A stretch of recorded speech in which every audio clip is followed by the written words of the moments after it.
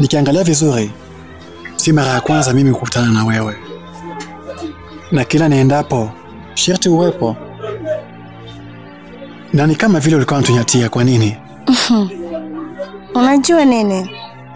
Siku zote nyuki hupenda kukaa karibu na asali yake. Na yeyote anayejaribu kuisogelea asali yake, nyuki huwa anaga huruma na yeye. Sikuwa nawanyatia, bali nalinda asali yangu isije ikavamiwa.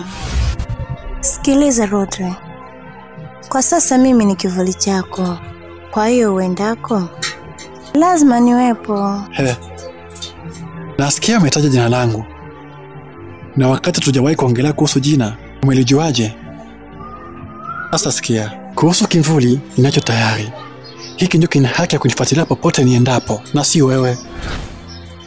Kitu takuomba, acha kunifuatilia. Sawa?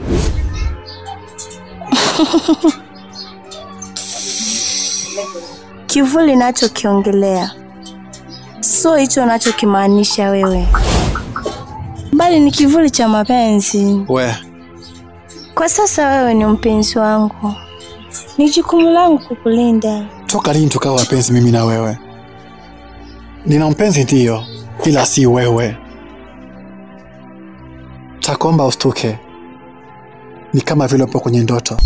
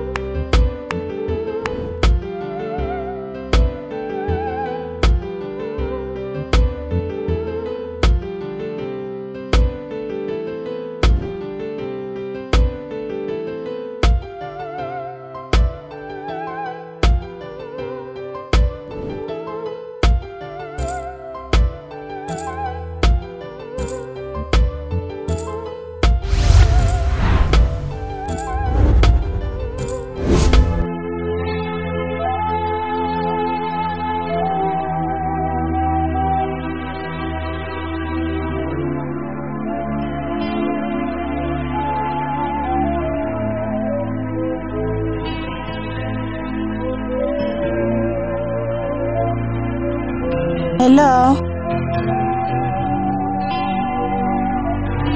Mambo vipi? Poa. Unaitwa Francine, si ndio? Ndio. Umejuaje jina langu? Maana sikufahamu.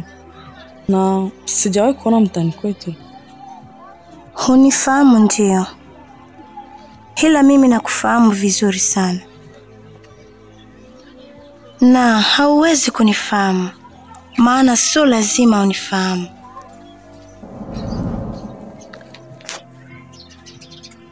Ila kitu kimoja nataka nikwambie.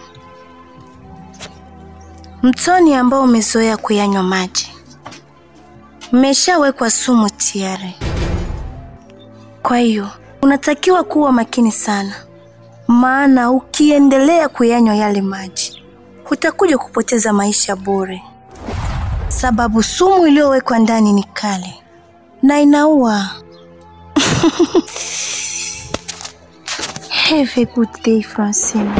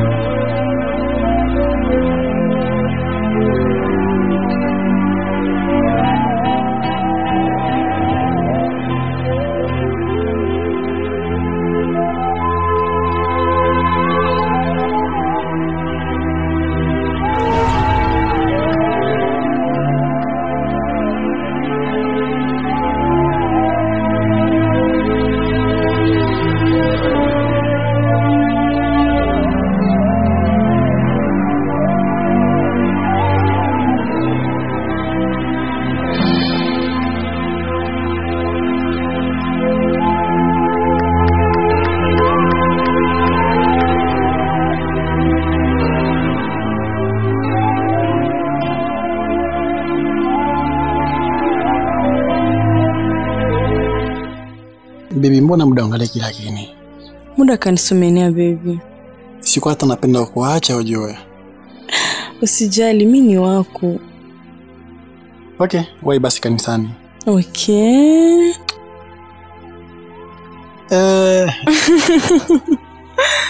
Wahi.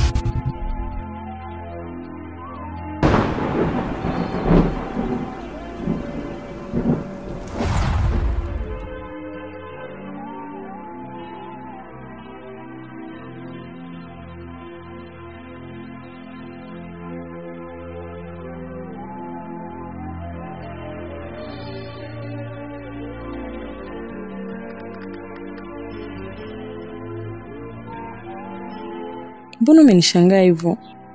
Aufurahi kuniona au? Hapana baby.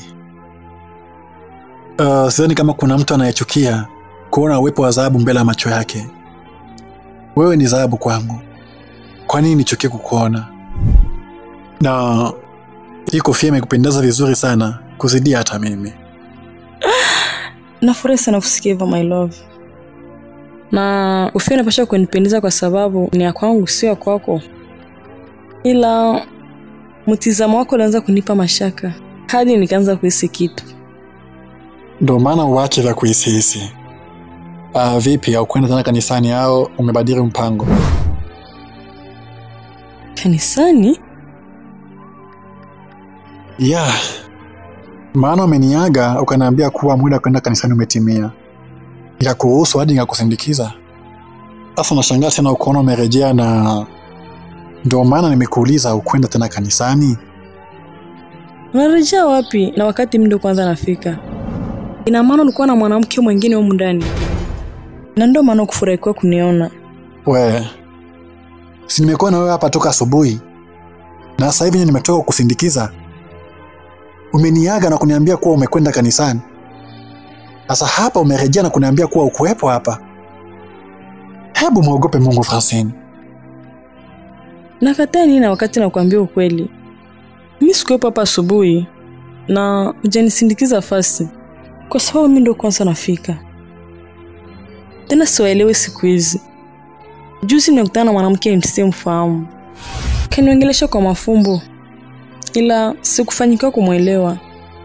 Leo nimekuja kwako. Unaanza kuniambia, ulikuwepo hapa na nikakusindikiza. Hebu sikia. Kama furahi kuniona hapa, ni bora niambie nirudi nyumbani kuliko kuendelea kunivuruga akili yangu.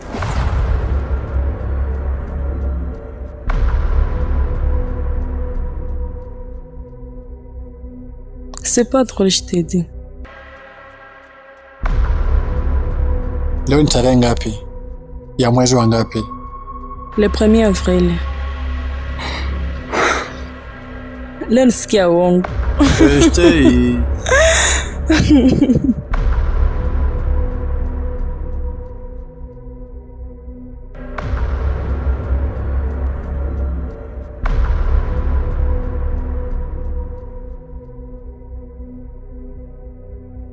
Unataka nisemee wapi? Nitumie njia gani au niongee lugha hipi ili unielewe? Hivi kwa nini unapenda kufuatilia mtu ambaye hakupendi? Hivi mimi nilikutongozaka wewe? Nimeshawahi kukutongoza? Asa sikia. Mimi ni mtu mbaya sana. Na kuomba ukae mbali na maisha yangu. Na ukae mbali pia na maisha ya mchumba wangu. Kwa sababu ukiendelea kutufuatilia nitakuja kukufanza kitu kibaya sana. Imetosha. Una uwezo wa kunifanya chochote kile. Sikukulazimisha uwe mpenzi wangu. Ila umenichagua mwenyewe kwa kuivaa hiyo pete. Siku uliyokubali kuvaa hiyo pete, ndo siku uliokubali kuwa mchumba wangu rasmi. Kaa ukijua kuwa una mchumba tayari anaitwa Sabrina na ni hatari sana. Unatakiwa kufanya chochote nikitakacho mimi, na inakubidi ukae mbali na kila mwanamke uliye naye kwa sasa, kwa sababu wewe kwa sasa ni mchumba wangu mtarajiwa.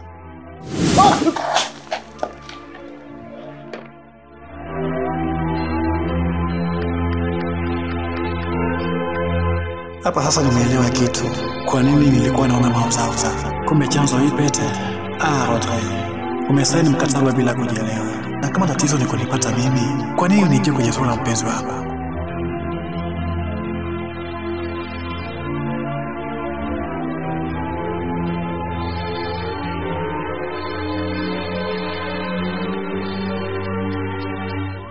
Na haya majira ya leo utapanda kweli?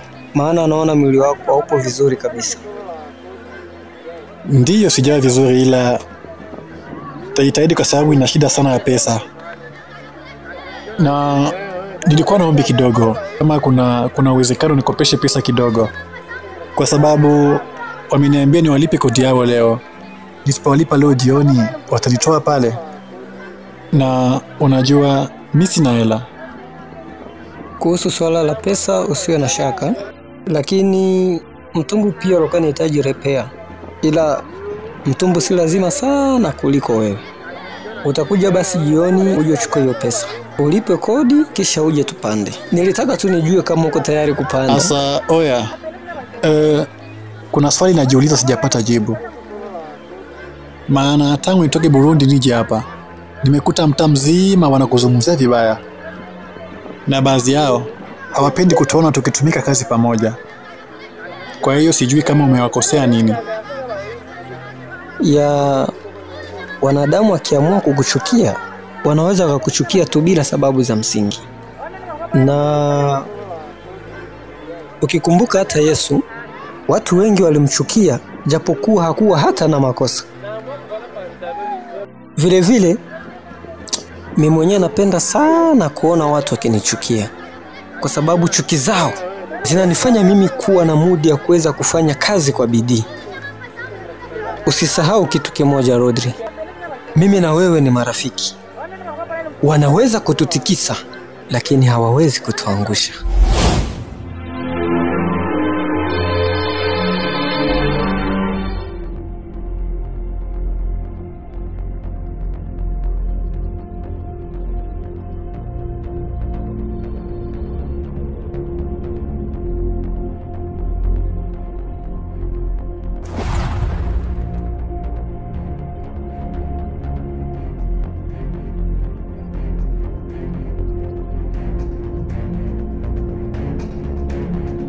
Baby, unaacha ule na mtoto, unakuja kuongelea hapa na hiki malaki yako.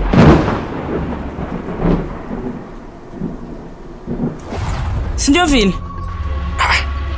Nasini, mwache kwa. Mwachilie. Yaani una mke? Ndiyo, na mtoto. Sasa nakwambia hivi, achana na mume wangu, tafuta wa kwako, please. Kwa nini kuniambia mapema? Kwa nini?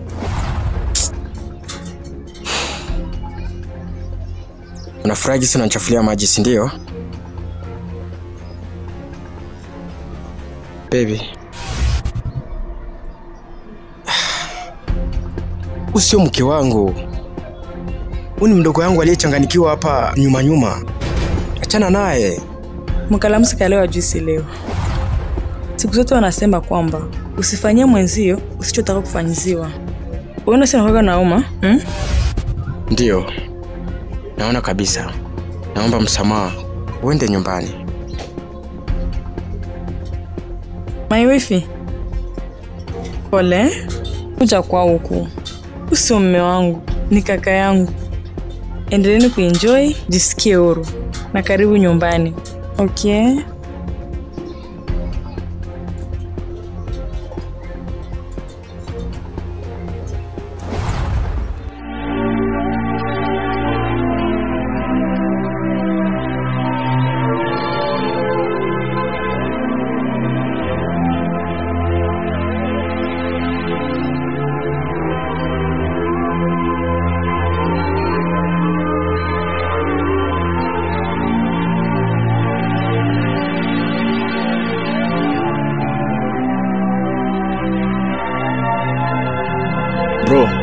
Bro. Vipi? Mbona sikuelewi siku hizi? Kuna nini? Hapana, hamna kitu, mimi nipo fresh tu. Hapana. Hauko fresh. Sijakuzoea hivyo. Na imeshakuwa kama zoezi kwako. Kila siku saa 6 usiku sharti utoke nje. Naongea na mtu asionekana. Hivi kuna nini?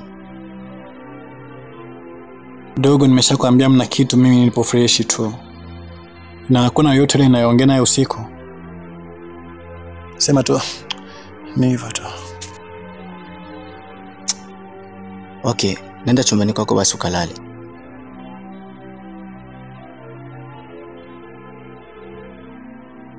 Aya basi, tangulia na kufuata nyuma.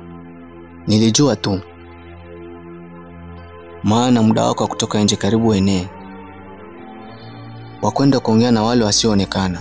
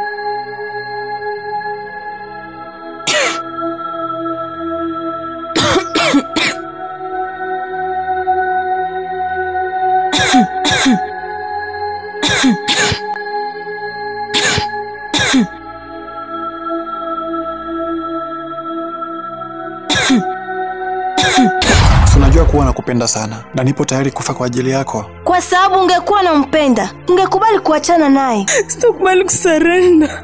Tena nilimuua kwa furaha kubwa sana. Sijui hata sisi wanadamu tumeumbwaje. Ni bora tuendelee kuteseka huku tukiendelea kuwa hai.